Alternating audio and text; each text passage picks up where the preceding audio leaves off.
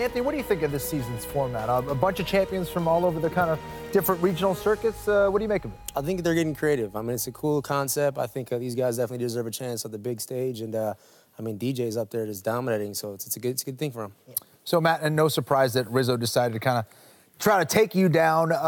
You know, was it a problem early in the fight for you?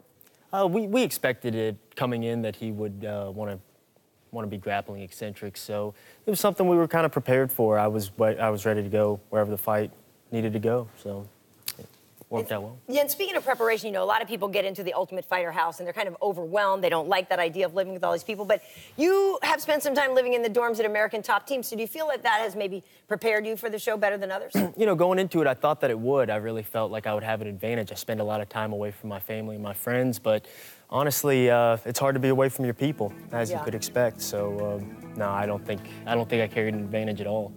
Anthony, does any part of you wish that your brother Sergio competed on the Ultimate Fighter as opposed to kind of getting right onto the UFC? Not really. I think his age, he came in the right way. You know, you get to build him up, take his time.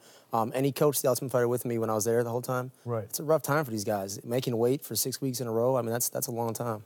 Yeah, it's tough, but, you know, we know that Brandon Moreno, I'm curious what your reaction is to this. He's on this season of the Ultimate Fighter. He lost his first fight. Most people would be pretty bummed out. He gets the short notice call to fill in for Mr. Sergio Pettis. Pulls out the huge win. How excited were you when you saw that? I was excited for him. I don't think people understand how much talent is in this weight class, so it was good to see.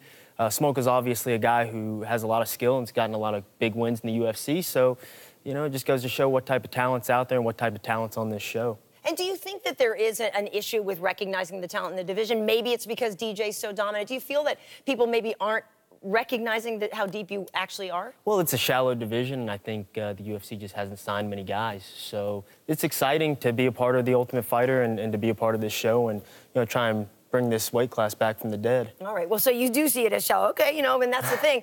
No, you know, that's an honest opinion, and obviously this tournament is designed to get some depth to it.